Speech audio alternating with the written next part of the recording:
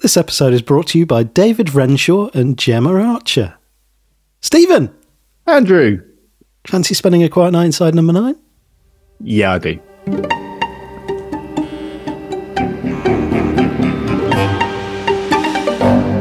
In we go. Series 9, Episode 4, Ctrl Alt Escape, directed by George Kane, produced by Steve Ride, written by Steve Pemberton and Reece Shearsmith, and it first aired on Wednesday the 29th of May, 2024. Whoa. Whoa. Wasn't it good? Oh, so good. This has gone straight in as one of my favourites, I think. Just packed so much of a punch. Yeah. I'm excited to talk about this and to get right into it. I will do the synopsis. I think this is slightly shorter than previous ones. I brought it back because it was getting a bit out of control. Yeah. It was getting out of hand. It was becoming a way for you to just flex something. I was flexing something, and it was taking up most of my week writing them. So, so seemingly against their will, Jason's reluctant family find themselves with him in the killer's lair, not their first escape room.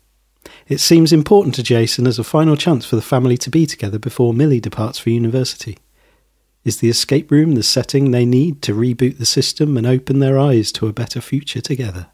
I mean, I could probably talk for about 30 minutes just on the title alone, based on what we know about it at the end. That's the thing with this, and trying to talk about this, is there's lots of different ways to do so. I obviously went back and watched it again. So it's one of those ones that's quite difficult to watch again and try and think about how you were feeling first time around. Because I thought it was straight up Saw. Oh, I mean, I remember how I was feeling first time around. Completely on edge and tense and like, what is going to happen here? Massively so. Is that when that little doorway opened up and the family started crawling through? I thought, oh no, what's he going to have to watch going on? I mean, that kind of became true later on anyway. But I thought it was just going to be straight up horror.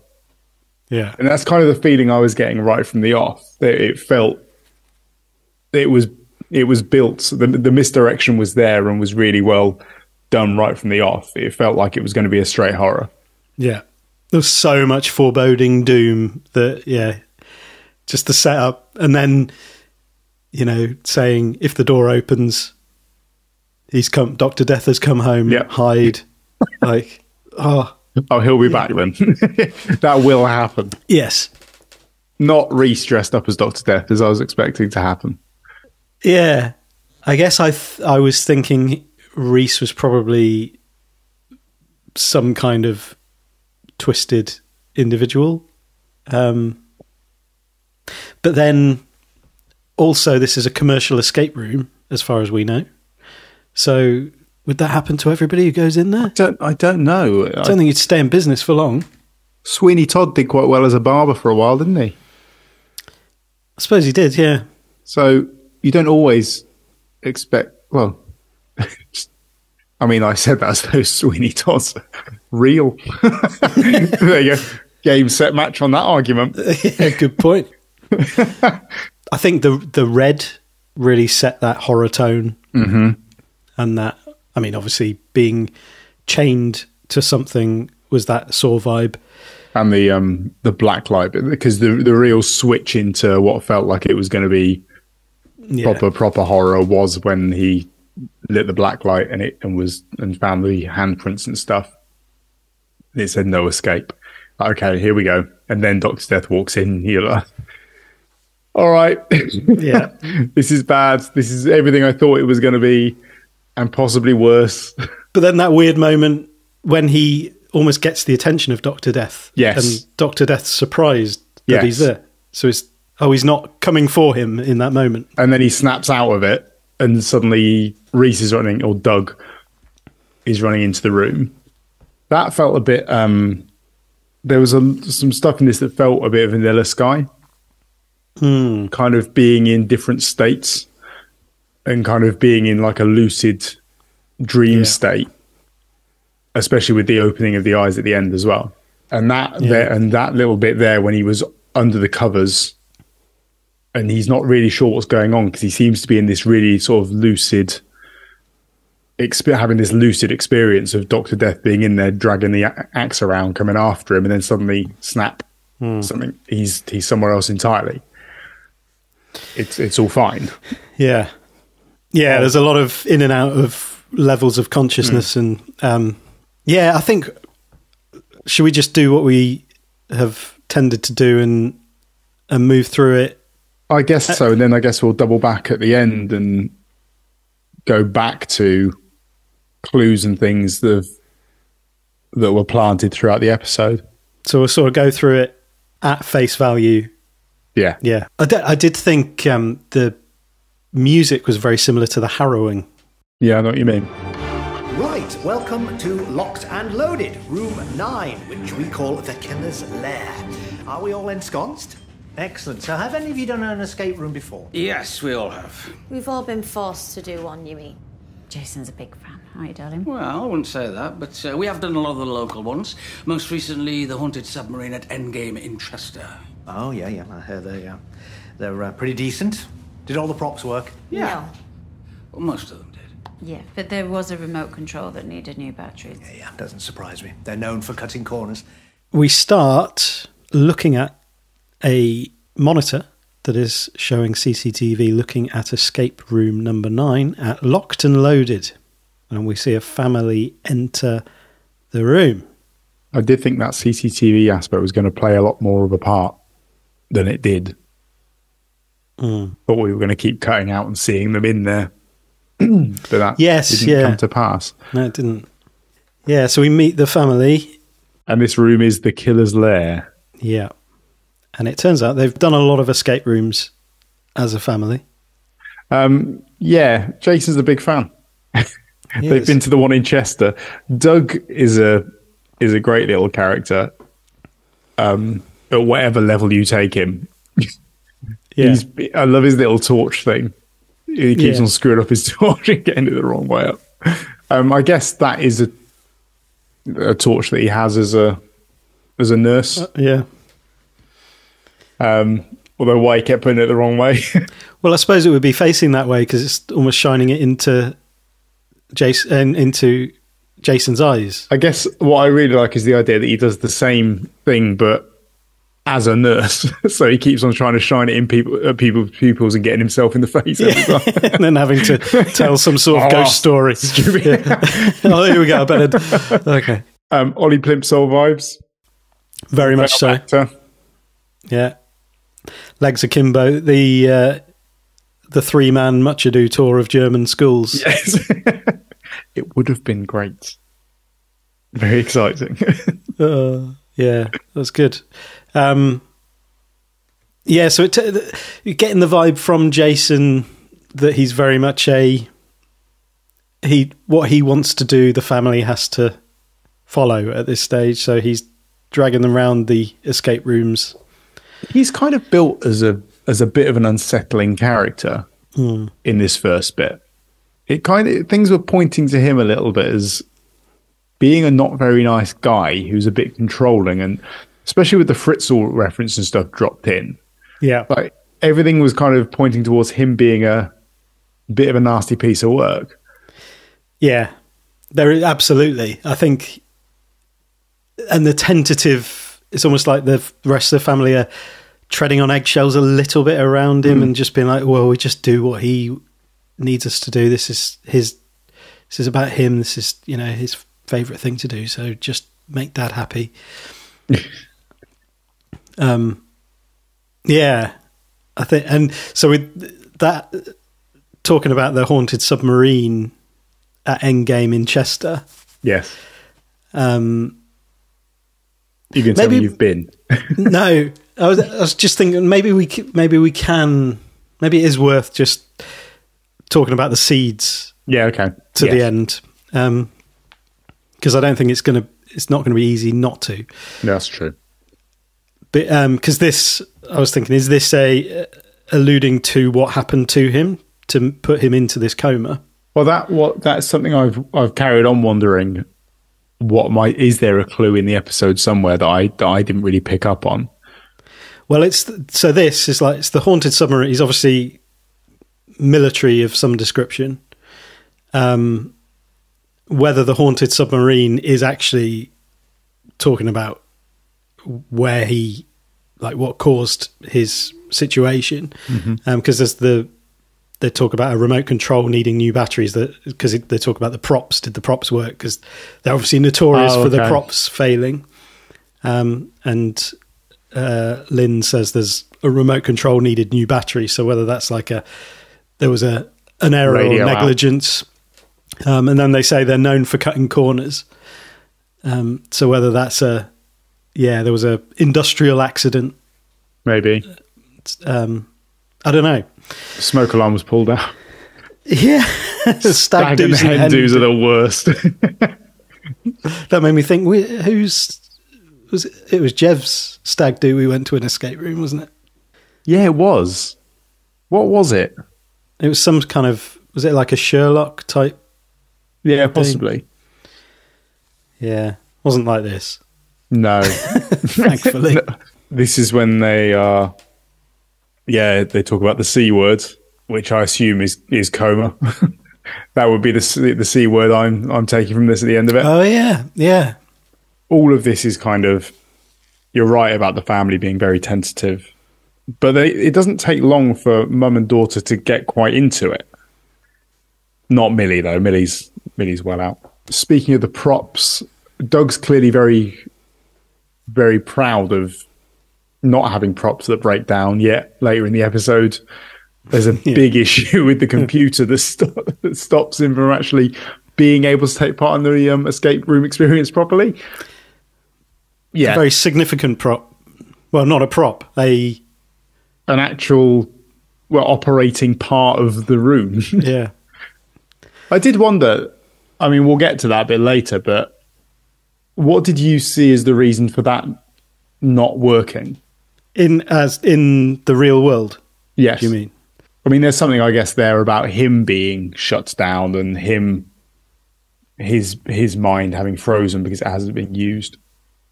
It's been in a sleep state, I guess.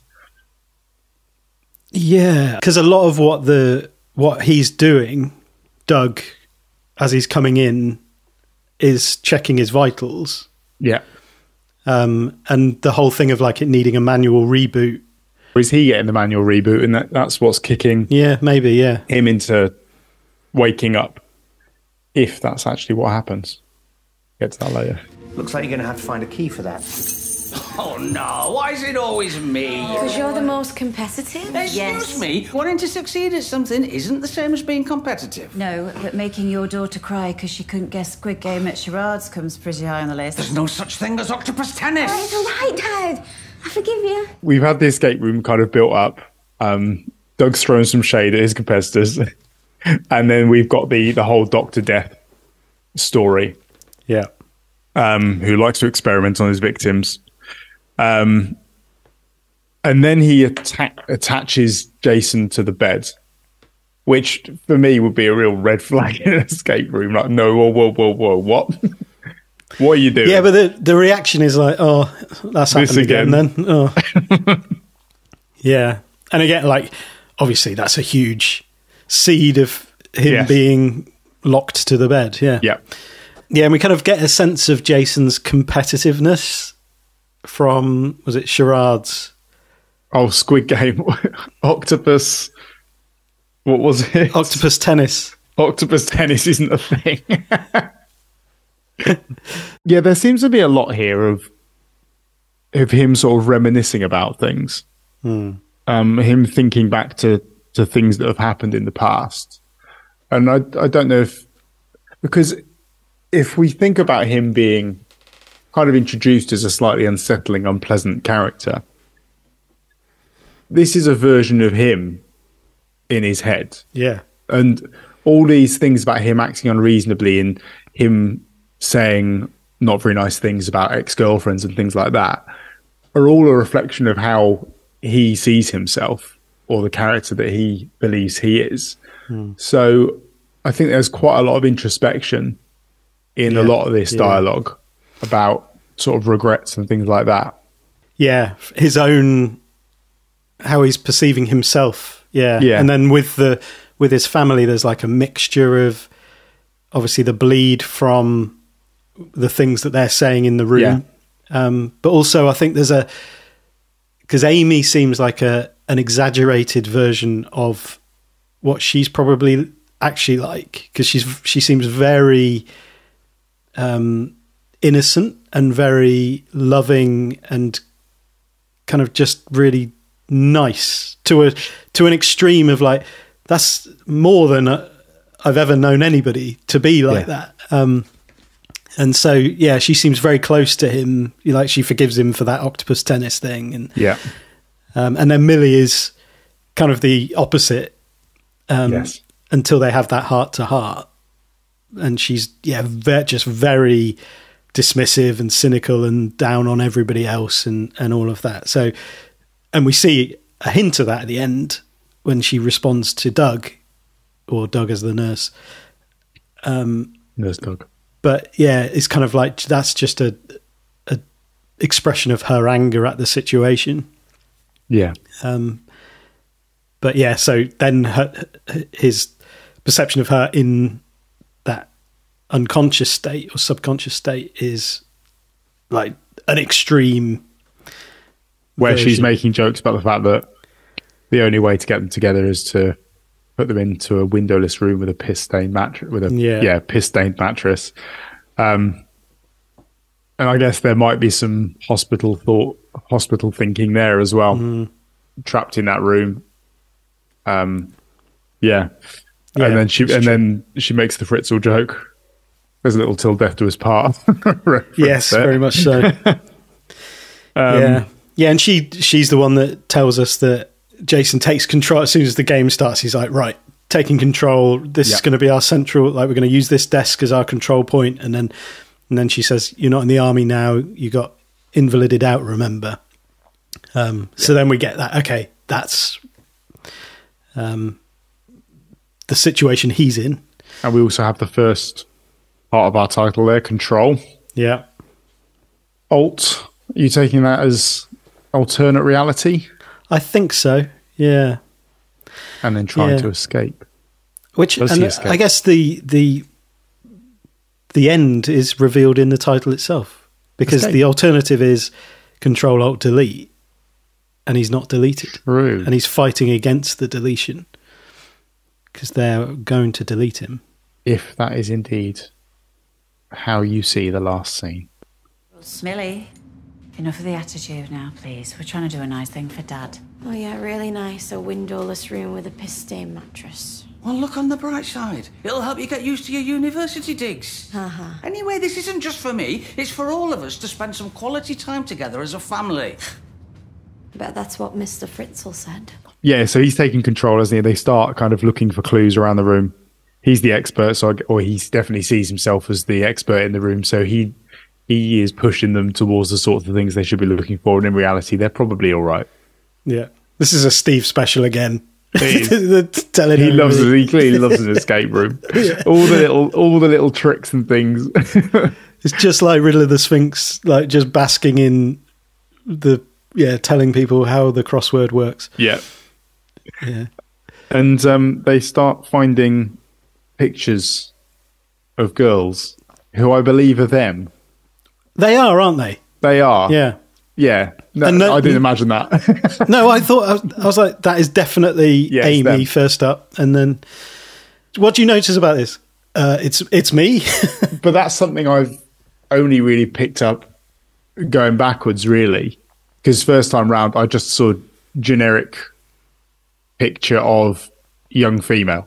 That's kind of what I saw in those pictures. I didn't actually click that it was them until I went back and watched it again. And went, oh, hang on a minute. It's something that makes sense when going backwards. But initially, because that should be a massive flag that something absolutely terrible is about to happen, because there are already pictures of these young girls in the room. Because, well, the first one, that is Amy, the blonde one, I looked at and thought that looks so much like her. But the fact that they didn't mention that was like, oh, I must be wrong. Yes. But yeah, I was thinking exactly the same thing. Like, if they responded to seeing that picture as like, like they've been expecting us. Like, this is planned. Yeah. What's the situation? You know, but they didn't react like that. So it was like, okay, it must not be her. Yes, exactly. That's why I kind of felt like I got it wrong. But no, when you go back and you watch it, no, you're right. It's them. It's definitely them. Right, so, okay, what do you see? A girl. Anything else? A dead girl. If you reflect on it? Oh, yeah, a 7. Sammy is a 7. Well done, Millie. Yep, nice one. Always pays to check the mirrors. Sometimes they're two-way. At this point, it's all kind of fairly standard escape room stuff, really, isn't it? Yeah. Until you go back and he's reflecting on his ex-girlfriend, Georgie Porgy. There's the strange bit with the mirror where he takes a very long look in that mirror and he's got a strange look on his face because he kind of checks it and breathes on it to see if it was a two-way mirror. Yeah, two-way mirror. Yeah. And then he just sort of lingers on it for quite a long time and says that you're feeling that being watched, which obviously they are because they're in an escape room and of course he's being watched. Yeah. Which is what you kind of, to some degree, put it down to. Yes. And then, but then there's also that sinister thing of like, oh, something's happening. Someone else here. watching, yeah. Who's watching this? And then there's this seeming little subplot that then starts to happen involving the conversation with Millie and her mum. And because of the way it's all been set up with everything feeling quite tense, when they start talking about something that mum's going to do later, I'm thinking she's leaving. That's what I was thinking. She's off. Yeah. She's leaving him and he doesn't know about it yet. Yeah. Turns out she's not the one that's going to be leaving. But I guess this is them quietly having this conversation in the corner of the hospital room. Yeah. Well, Amy and Jason, because I think, again, like there's almost these heart-to-hearts that go on for each of them. So this is where Amy, I think, is doing her goodbye.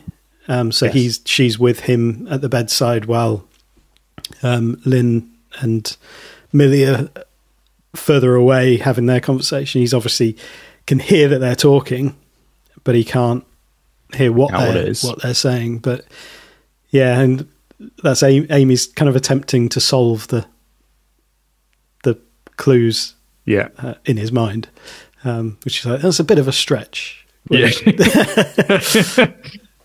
But yeah, that exchange between Lynn and Millie is really threw me, because it's like, why does Millie know what's happening later and Jason doesn't? Keep playing Happy Families. They don't keep secrets. You'll have to live with it. And that's the reference to turning off the life support, I guess. This is a decision that whilst they're sat there in the room together and it's still mum, dad and the two girls. Yeah. Yeah. And then the heart-to-heart between Lynn and Jason happens, doesn't it? Yeah, after they've... Yeah, he has a nice bit of ego stroking from Amy, who... Oh, you're so clever, Dad. Yeah. When he works out. Oh, yeah. It's 8. Yeah, sorry. Of course. Yeah, and there's that... Because then there's the green stiletto moment. Yes. And he's like, damn it, I hate not being able to do anything. Yes. And then tells Lynn, you're looking for a green stiletto. And she says, I know, Jason, I'm not an idiot. Which is kind of yeah. It's like, he is this, are we seeing slightly reminiscent of the insufferable explainer of things in the trolley problem? Yeah. And then, as you say, heart to heart number 2 between Jason and Lynn. It's probably not the final heart to heart, but They have a moment.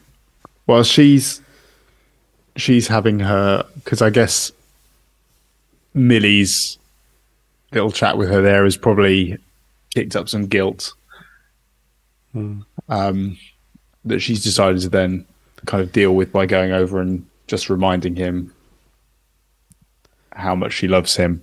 Yeah, it's been a really hard couple of years. So I don't know whether that's how long he's been in his coma or whether he was away. If your idea about the accident in the submarine in the military is kind of part of that 2 years, is that part of that 2 years was spent with him on the submarine or out on military service somehow, that would have made it a hard couple of years as well, I guess. I think I interpreted that as he's been away. He's in the coma, actually. You think the only thing with that is that there's something that feel when they're in the hospital that feels like they aren't that used to this situation. Yeah, maybe. I suppose that, because I was thinking, the Millie stuff around him not being there for her, and yes, if he was away on service a lot of the time, that would still work with that anyway. Yeah, I guess if he's been completely out of the loop when they've talked about Millie needing therapy, it would make sense that he was out of that loop because he was in his coma. And so she was needing therapy to deal with... I think it's related to the situation. What went on with the situation, what went on with the accident, him now being trapped in this coma. Yeah. I saw someone saying that when he said, I don't like being excluded from these conversations, felt not in keeping with the way the episode pans out, and like it had almost an unnecessary, sinister... thing to it. And I was like, no, that's exactly what would be said. That's exactly how he'd be feeling, because they're having conversations about his future, essentially. Or lack thereof. Yeah. And you can imagine that kind of thing being, when you think about people, maybe people who have dementia or are in other situations where they're unable to make decisions for themselves, but they have an awareness that other people are having. What are you saying about me? What are you saying? And so it's like, actually, I thought that line was perfect. I think, was their complaint that it was almost overly misdirecting? Because it did contribute to the sense of him being a controlling, nasty piece of work. Yeah. But you're saying that the complaint that it did that but didn't really work in terms of what plays out. Yeah, I think makes sense, because it does. I think maybe it just didn't occur to the person posting it that actually that would be something that you might feel. I think so. Yeah. Why are you saying these things about me? What do you mean? Yeah. Involve me, please. I still love you. What are you talking about? You're not leaving me, are you?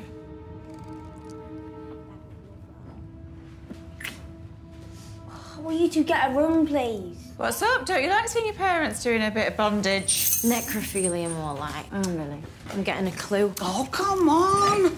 You can't do that. We've only been here 10 minutes. So? He's right. You can't go calling for backup just yet. I thought you told me never to be afraid to ask for help. Yeah. Oh, there's also that line about, don't you like seeing your parents doing a bit of bondage? Yes. Necrophilia, more like. And yes. Yes. Yeah. Because why necrophilia? He's fully alive on the bed, like. I know. He's sat up. I can't remember what I thought first time around hearing that line. Dr. Death, murder victim, maybe. Yeah. Someone's got something wrong. Yeah. So then Doug gives the first hint, which I love. He's like delivering it in a very abstract way.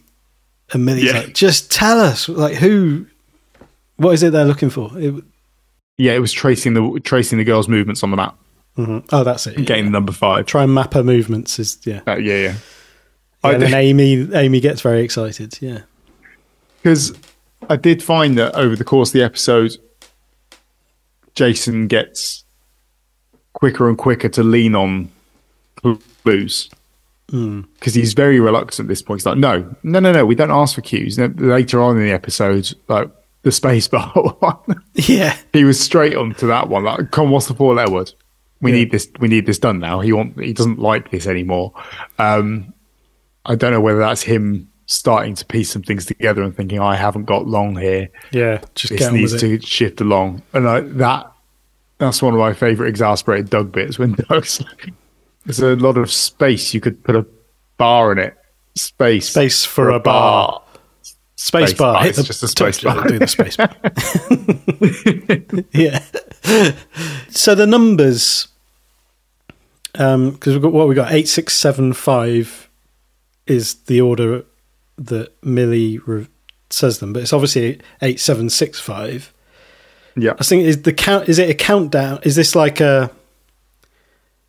Oh, maybe. Or I was trying to figure out. Room 9, 8, 7, 6, 5. 4-letter words. Yes. There must be a 3 in there. A 2, and then it's a single digit 1. Yeah. Yeah, I think you're right. So it's like a countdown to the 60 minutes. Yeah. Because I think you've got 60 minutes to solve the clues. Yeah. It is basically like the switch off is happening in 60 minutes. Yeah. Yeah. So then the passageway opens up. Yes. And I did not like this. I did not like this at all. No. I was feeling pretty horrified when they started crawling down through that passageway and thought, oh no. I found Lynn's willingness to go down the passageway did that sort of unsettled me. Yes, it was, yeah. Oh. Yeah, it's like, does she know something? Or is she about to get something happen to her? Do we, any sense of relevance for the passageway opening? Only the fact that it was a different kind of light, so it was like almost like a light tunnel, at the end of the tunnel, heading towards the light. Heading towards the light. But obviously, they're leaving him in the dark. Not leaving him in the dark. There you go. Yeah, because in this moment he's sort of peering around the corner while they're doing these. They've found this the cabinet move, and they go down the passageway, and he's like, "What's happening?" And he's lost control again. He begs Millie to stay back, and he says, "I can't do this by myself." And then they have their heart to heart here, don't they? Yeah. He says, and this all makes a lot more sense when you know what happens later. And she says, "You don't listen." I do. I hear everything you say. And he's really worried about her going off to university, terrified of his firstborn leaving. I'm so proud of you. I just want you to hear that. And you leaving will kill me, I think he says as well, doesn't he? Yeah. So there's like all sorts of seeds there that, have very much a double meaning. And the ice skating story. So, and that's the bleed. She's obviously talking about that to him. Yeah. In the room. This is what she's sort of reminiscing about. And it's clearly a big thing for them because there's that picture. Yeah. In the star frame. Yeah. By the bed at the end that we see. So that's clearly a big thing moment that he kind of feels very fondly about. And then, weirdly, this kind of sentimental moment is broken up by her tipping a load of fingers out of the box. Which is like... What? Dr. Death likes going ice skating. Okay.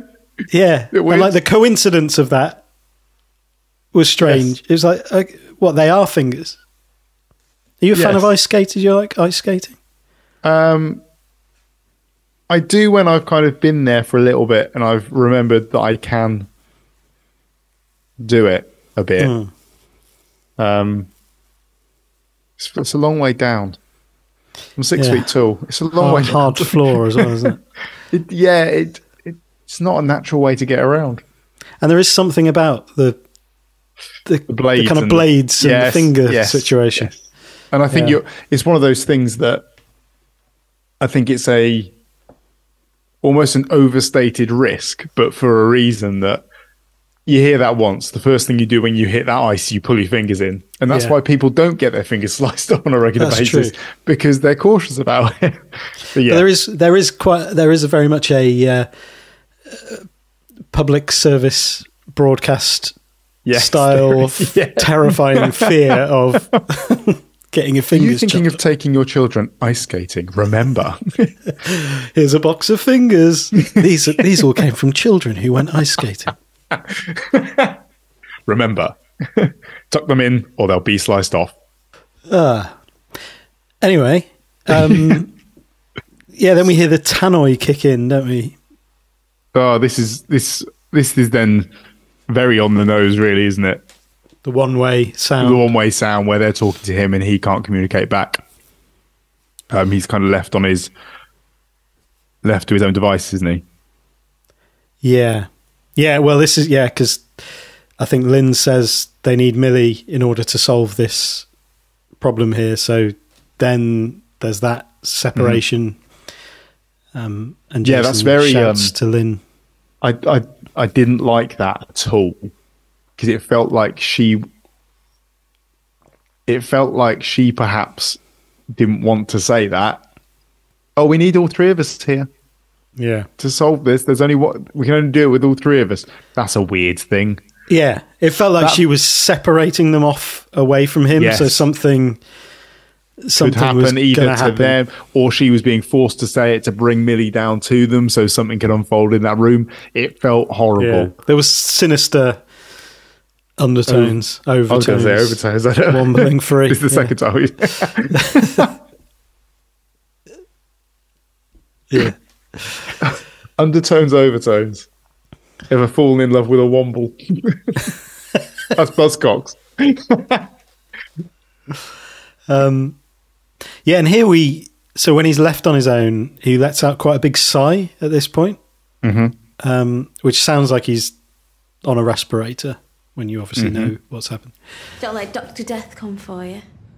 I can take him.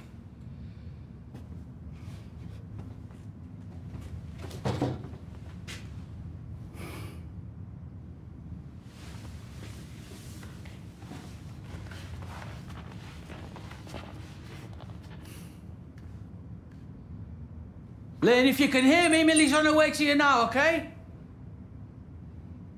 Lynn? It's very obvious that he's a seasoned veteran of the escape rooms. I wouldn't have thought there's a pipe I need a hook with a magnet on it. No, I've actually learned quite a lot. If I go into an escape room again, I will. Yeah. Well, I remember from the episode of Inside Number 9. Although if it's anything like my ability to solve cryptic crosswords off the back of Riddle of the Sphinx, no. I could do the ones that they talk about in Riddle of the Sphinx, but I could do that. I could do the stuff from that escape room. Yeah. If there's some numbers of paper clips that need organising, I'm there. Yeah, I think I'd have got that one. The RGB, just like red, green, blue. Yellow. The U was crossed out. Yeah. I noticed. Yeah, which is that has double meaning, I suppose. Absolutely. And this is you clever bastard. You really enjoy it. You clever bastard. Yes, clever girl. And no one's there to see me. No. And the thing that that gives him access to the magnet hook, and he fishes out the blacklight torch from the bottom of the pipe, and this is where the real horror tone kicks in. Those words, "Let there be light." Nothing ever good comes from shining a black light around a room. Doesn't. No. Anything you find from a black light is no, you're never going to find anything desirable, are you? Yeah, this is terrifying. And the weird sort of hand prints obviously turn out to match his Yes. Also, hand. what was that picture? The I picture don't- on the yeah. wall that he moved was quite unsettling. I don't know if it was meant to be, Yeah. but it looked off. There we go.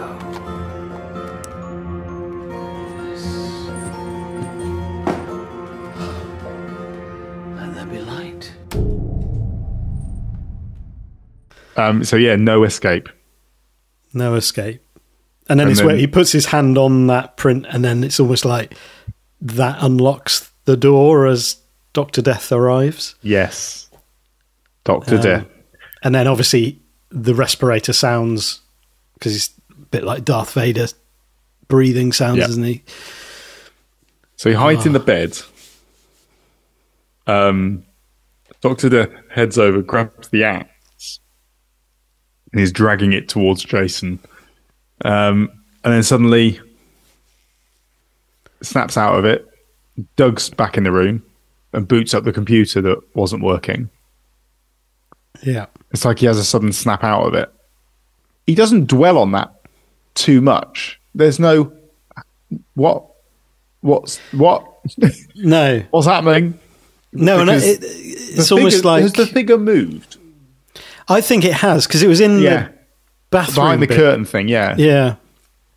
And then it's much more prominent Yes, it is, yeah. in the room.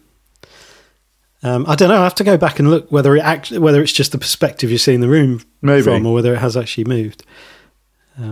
So he's, yeah. There's a thing here about his daughters coping with it. Well, I So do they're you think putting on a brave face? Yeah. Do you think they've left the, like, obviously them going down the tunnel, maybe representing they've left the room, and Doug's come into the room and is just talking. I imagine so. I imagine that probably goes on a lot, Yeah. where they sort of wander into the room and they sort of try and interact. And And this is why, because I sort of think chat. he's checking for vitals all the time. Like, they're Yes. doing everything they can to check to make sure that he doesn't This have is the any right thing. brain function. And so yeah, maybe he's then talking about the daughters seem to be coping with it. yeah, And Jason, either that or they're putting on a brave. Or is it they're Yeah, putting on a either- brave face, putting on a brave face? which is a weird thing to say In about an escape room. escape room. I know it's a horror based escape room, but it's not the sort of thing that I think they're pretending to enjoy it. Would be a more Yeah. likely thing to say than they're putting on a brave face. They're But doing all they I can. think they're pretending to enjoy it. Probably wouldn't then. No, it wouldn't work with this. No, I think they're pretending to enjoy it. you sick man. Yeah, no. And yeah, so the computer is then on, and Doug says they can talk to you, but you'll need to find a way to communicate with them. Yeah. Very Diving Bell and the Butterfly. I was really took me back to Diving Bell and the Butterfly. Yeah. It's one of the worst things I can think of. And that's like this whole situation here where he's conscious, kind of, Yeah. and he can hear what they're saying. Not quite. I mean, they haven't got to the sense yet that he knows exactly what's going on, and he knows that he's about to be offed. Yeah. But being trapped inside must be dreadful. It's it's that scene in Diving Bell and the Butterfly when he's watching the football and a nurse comes in and either turns it off or like moves it so he can't see it anymore. And you can hear him shouting in his head, and then it pans out and you just see him just completely motionless in the bed, and it's just like, oh, it's absolutely like heartbreaking and so claustrophobic. Like it does something as you're watching it that's like, oh, you cannot imagine the pain of that. Like, yeah, just horrible situation. And that's kind of where he is at the moment, where he needs to find a way to communicate with them somehow, and that's where kind of felt like the whole Morse code thing kind of put me in mind of that as well. Where with the blinking, alphabet, that obviously they found a better way of working through the alphabet than A, because that will be horrendous. So yeah, and this is obviously he's obviously given. He's been given time here because Doug says I'll be watching. So again, they're really keeping an eye. Like, we're looking for signs of vital reactions and all of that stuff. So he's got a chance here. You've just got to find a way to communicate. And that's the thing, is this is where he suddenly, like I said before, he suddenly now starts to seek clues more readily. Yeah. So he's straight. So he gets told by the family that they need a 4-letter word. There's your 4. Yeah. Quickly. And so he's straight in with, okay, I need a clue. What is it? Help me out. He's far more open to it, and I guess he's sensing that he's picked up on that urgency from what Doug's just said to him. Yeah, and then he gives it very quickly. Yes. Star. And there's this lovely moment where he's almost seeming a little bit at peace with watching his family working together without incredible scene. him. It's the music. The music kind of the piano goes. There's like this upbeat, or like positive. He's so happy to change. watch them just sort of without him. He almost looks like he's accepting it somehow, that his family can do this without him. And then Dr. Death appears. And that, just breaking into that peaceful moment and that celebratory moment, that is incredible. Like that, the way that scene is done is so unsettling, phenomenal. Yeah.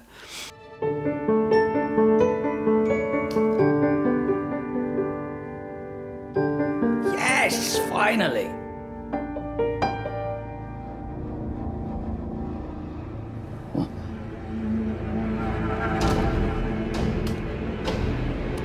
Lynn? Lynn? Lynn?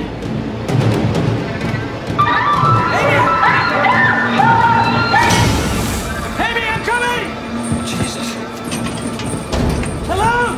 Hello, I need help, please! See the hair. I weirdly wasn't looking for the hair. but spot him. Paused when I was watching it for the second time. I paused it, and the hair is there. Oh, is it? Like, whoa! I paused it on the hair.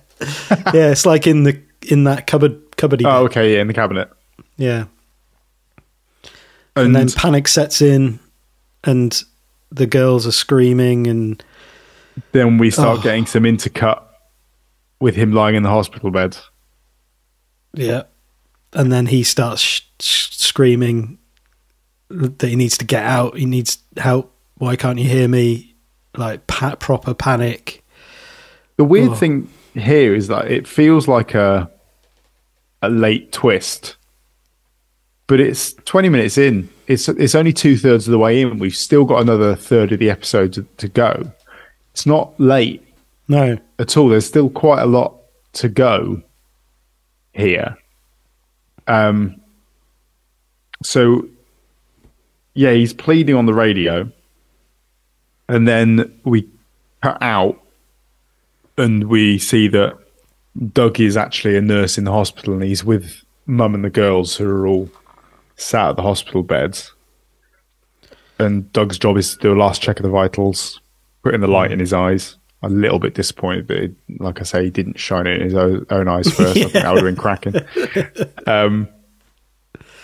So yeah, Millie and Amy have managed to get out, haven't they?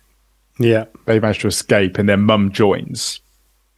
Dr. Death is here for Jason. Yeah. Yeah, that when Millie shouts, "It's not a game, Dad, it's real." Yeah. Like that gave me sort of chills. Yes. Yeah. So they then do a runner somewhere. I don't know where he thinks they go. Does he think they run out of the room? There's not far they could have gone.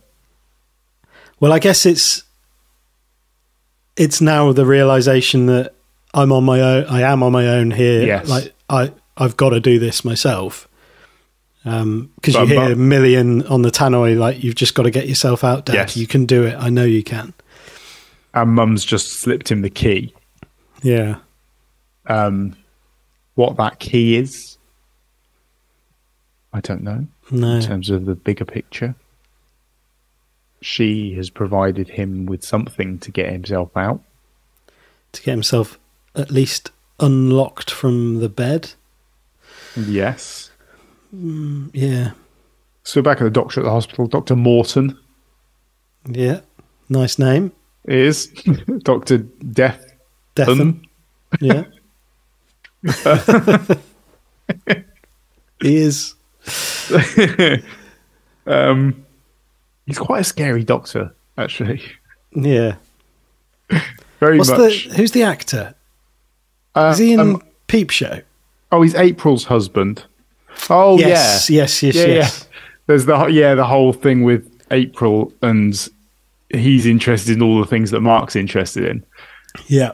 Yes, that's him. I knew that face. Yeah.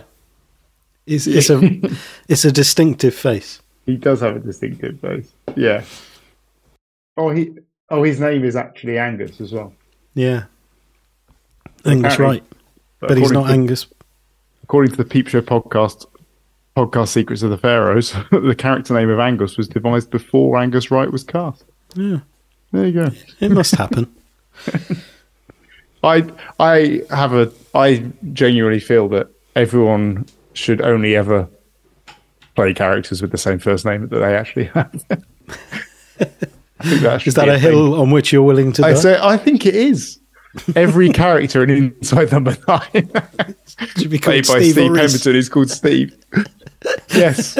Be easier for doing the podcast. It would be much easier. That's partly, I think, why this is a hill I'm willing to die on. Because I've been doing this for years now. Yeah. Yeah. Mainly to make this podcast easier. But I have to say, or Doug, as his name actually is in this, not Reese. Just call him Reese. Yeah. What difference would it make if he was called Reese? I'm not sure his name is actually even mentioned in the entire episode. Is it not? I don't know. It's just on the credits. No, I guess there's no real need to, is there? Yeah. I feel a bit sorry for Dr. Death, Dr. Morton. Yeah, he's cast as a psychotic, axe-wielding maniac who is actually a very serious medical professional who just wants to do his job well. Yeah. And actually, he isn't, in some respect, end suffering. Yeah. And he's not being reckless. No. He's not throwing an axe around, is he? Not in real life, no. Or metaphorically. He's... Yeah, no, he's following procedure very much. So you're right. He is... Yeah. Poor guy. Poor guy. Yeah, and this is where because he goes through the process that's going to happen as they turn off the life support machine. There's going to be a muscle relaxant because of the breathing, almost like agony. It's a really horrific word. And then Lynn's like, what does that mean? Which we've all thought around doctors anyway, I think. What does that mean? What are you talking about? And they say they've run all the tests and they're as certain as they can be that Jason no longer has any brain function. Which is, I mean, my immediate thought after watching this was like, I really hope that anyone who's been in that situation of having to make a decision like that hasn't awful. Watched this, because I think it would, obviously, aside from bringing up all sorts of horrific memories, like that idea of what's going on in his brain would be, not very nice to deal with. I was thinking, obviously you can't really put specific warnings on ahead of shows like this, but that would have been a one. Yes. I don't know. Yeah, if you've ever had to turn off a loved one's life support machine, You may find some of the scenes in tonight's episode disturbing. Yeah, it's difficult, isn't it? Because that just sort of gives away the entire game. You can't say that. You almost need a football results kind of thing of. If you don't want to hear any spoilers related to content warnings, please turn away. Yeah. Now. Yeah, because this will give it away. Viewers who have switched off a live sport machine may find certain scenes in tonight's episode distressing. So yeah, I was very interested in the fact that the children wanted to stay, and the fact the Doctor wasn't surprised by that particularly. Yeah, the children want to stay. Okay, very good. Yeah, very good. What? No, sure about that? Yeah. So, and this is where we cut back to the escape room, where Dr. Death is really going after Jason with the axe. Oh, there was the cut to the star frame, wasn't there? Oh, there was the ice skating picture at that point as well. So we see that. Such a big deal that day out. There's the star. There's the star. Yeah. And so we're cutting between now where things are starting to get unplugged. So the reality in the escape room is very fragile. Yes. This is he's obviously losing, he's getting strangled, like losing his ability to breathe properly. This is Tom Cruise running down the corridor in the Vanilla Sky, isn't it? Yes. Once you've realised that it's all, there's this weird stuff going on. Things are kind of falling apart. And he's trying to escape. He tries to escape down the corridor. I don't know where he thinks that corridor goes. No. Don't go into the light. Maybe it's a good thing he was dragged back out of there. If that was the light. Yeah. So he's dragged back and he's shouting, let me out. Let me out. And I guess that him being strangled by Dr. Death is the ventilator being switched off and him struggling to breathe. Mm-hmm. We can see the bolus is being administered for the muscle relaxant. Yeah. And then he's back on the radio. I need a clue. Yeah. In the midst of all that. You got a clue? I'm in a bit of trouble here. Oh, this is still an escape room. And it's been staring him in the face all along. I think that's a bit much, staring you in the face. If you look at the word exit that you would expect to see on a door. Yeah. And read it backwards in the mirror, yeah. In Roman numerals. There's something here that felt like it possibly should have been the last episode. Mm. Where he says... In fact, it's a 9. Number 9. Number 9. Wait, did he just say something? Didn't like it. I didn't like that. No. Number 9. Number 9. Wait, did he just say something?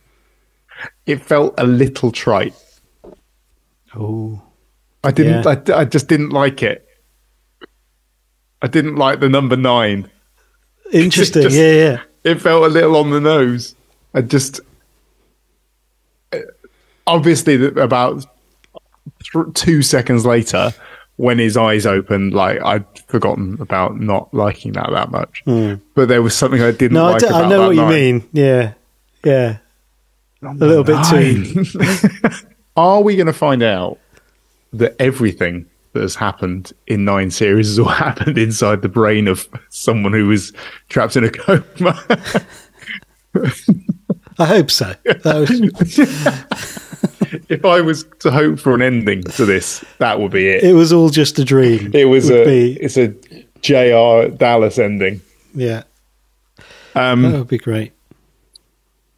Abre los ojos. Open your eyes. Yeah. There is. And the sound of the unlocking and the exit sign going from red to green. Oh, that was nice. Or is it? Let me out! Let me out! Let go of the slides, Dad. So what do you think then? What are you... I don't know. Was that him waking up, or was that one last bodily spasm before dying. Oh. Oh. I hadn't even... That was Is he not... dead?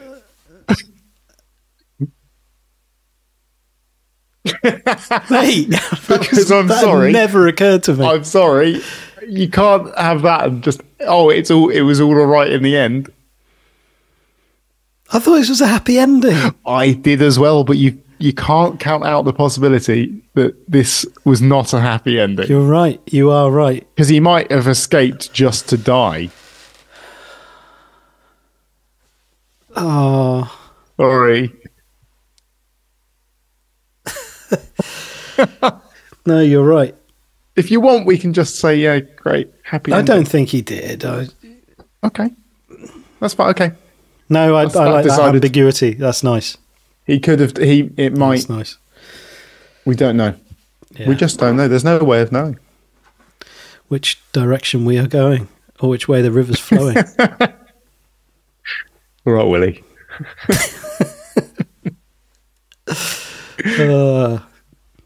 Cool. Anything else to say about this? I think we've done a fairly good job of reflecting on it as we went this time. Yeah.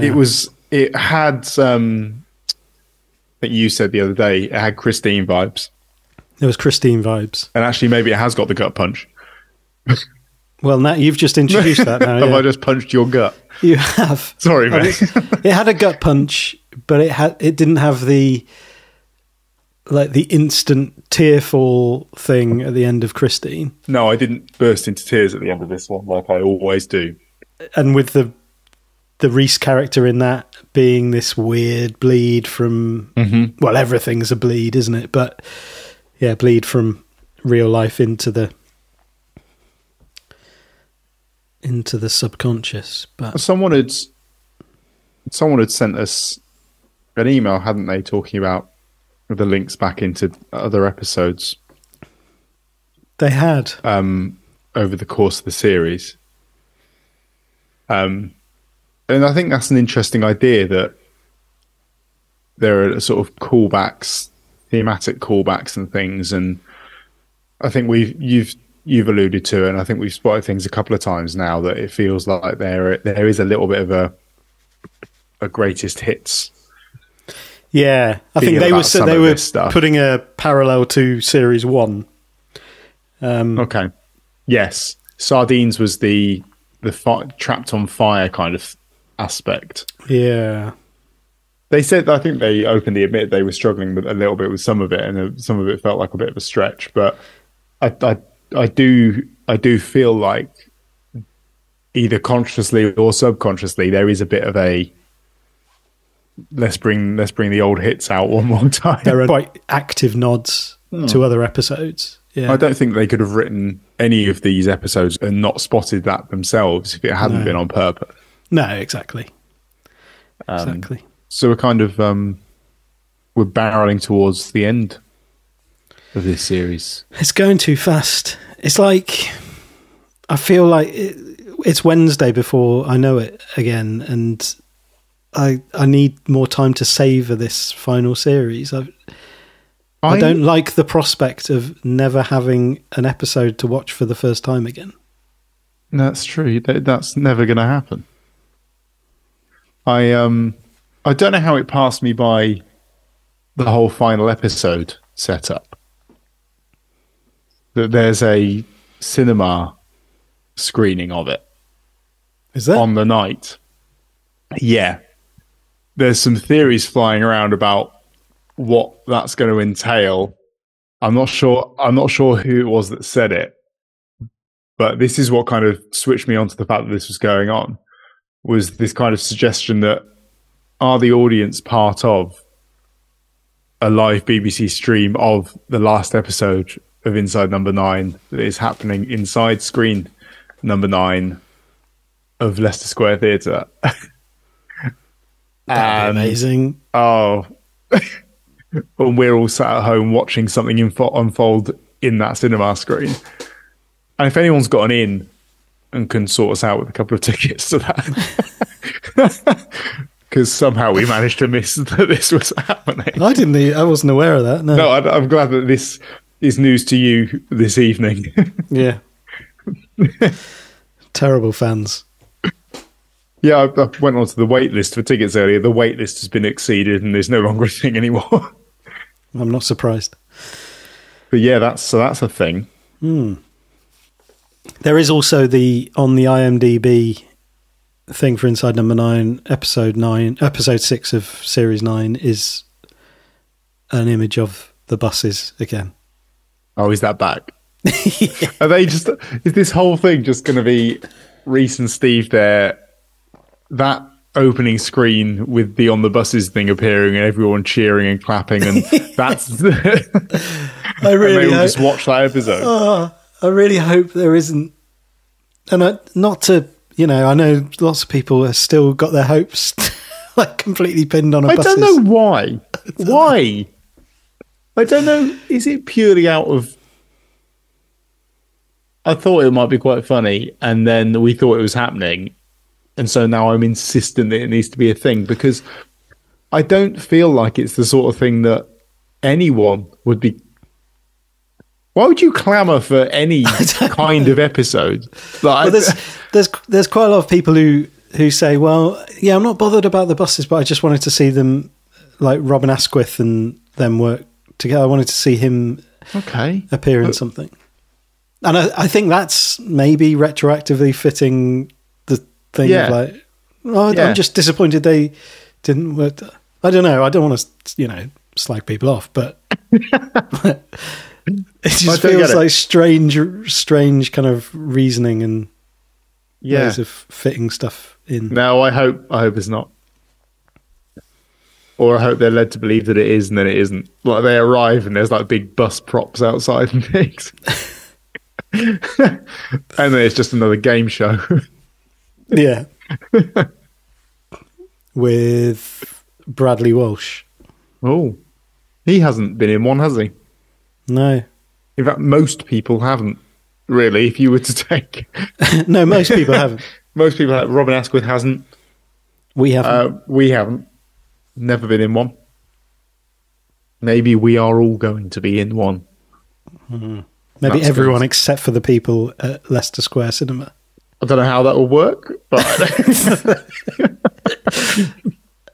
how are they filming this?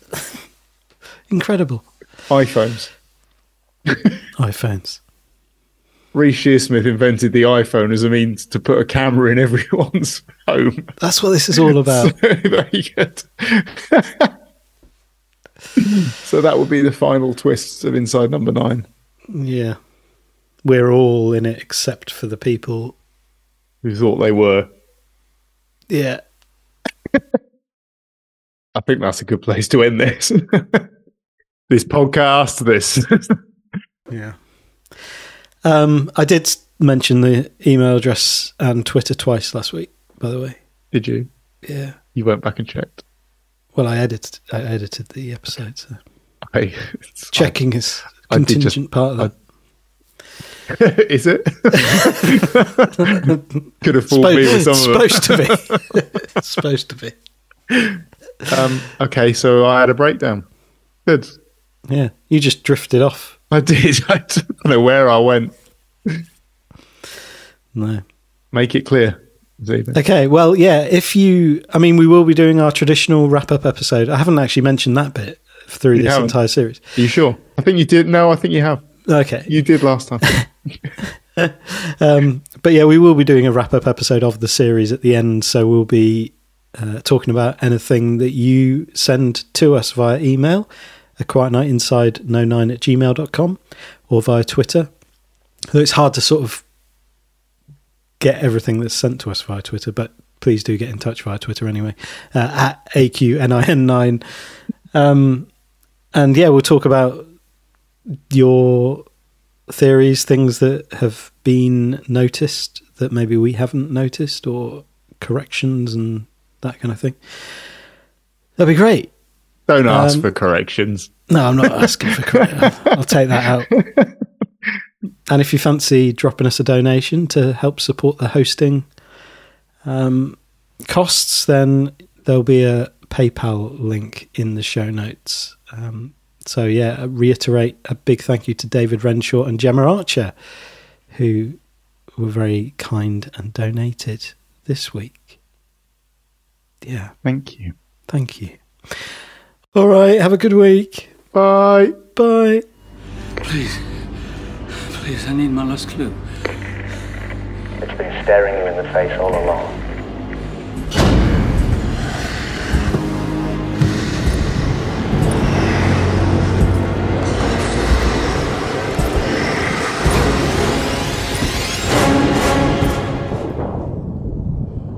Number 9. Wait.